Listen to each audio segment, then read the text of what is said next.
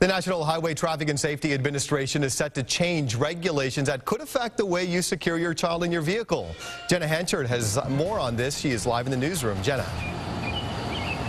Good morning, Curtis and Naja. Let me give you an idea of what we're talking about here. There are these things called anchors, and they're in the back seat of the car, and they look just like this. They run right in the crevices, and these are supposed to secure the car seat to the car. Now, if the car seat and your child weigh more than 65 pounds, that means that these anchors will not keep your child safe. Now, this new rule is supposed to take effect in 2014, and it will make seat makers warn parents not to use those lower anchors. You're going to have to strap your child in with a seat belt. Now, experts say car seats can weigh anywhere from 15 to 33 pounds. I spoke with a local child passenger safety instructor who says about 4 out of 5 car seats are misused. Children less than 1 year old or 20 pounds must be in the car seat and rear facing.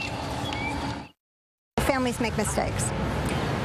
They don't read the instructions. They don't read the label. On the car seat itself, it has nice instructions. Even if you don't have a high literacy level, you can follow the graphs.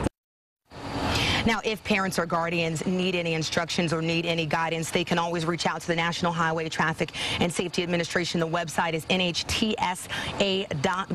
Locally, you can also call Safe Kids Metro at KC. That number is on your screen. We're live here on the plaza. Jenna Hanchard, 41 Action News.